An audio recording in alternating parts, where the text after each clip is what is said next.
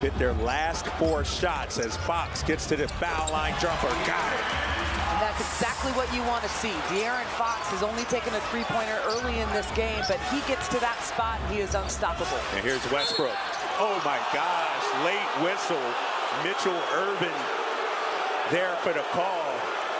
And how many fouls has Russell Westbrook drawn on Kings defenders?